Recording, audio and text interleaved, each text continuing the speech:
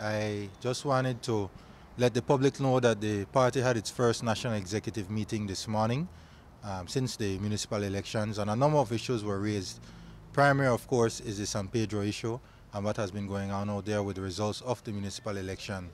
And it was decided by the national executive to challenge the results out there, to file an election petition sometime this week.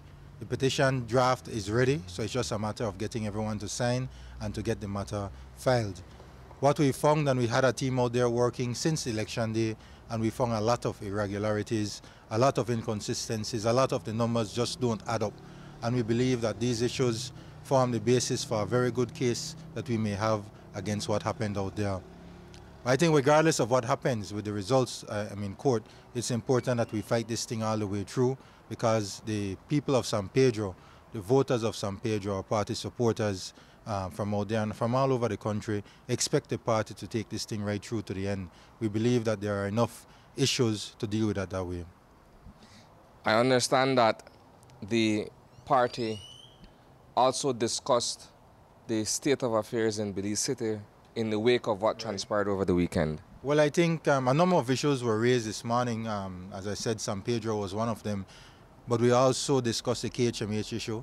The party released or sent out a press release this afternoon on that. We also discussed the crime situation and the escalation in that situation and the lack of a response really coming from the Prime Minister and the UDP government, because we believe what the Prime Minister did yesterday was really just kind of shuffling the deck and not offering any real solutions to what's going on. The party leader and the deputy party leader, Honorable Curdle Hyde, will be addressing the nation tomorrow on these issues. And so I leave them to address what the party's response to what the Prime Minister said yesterday will be.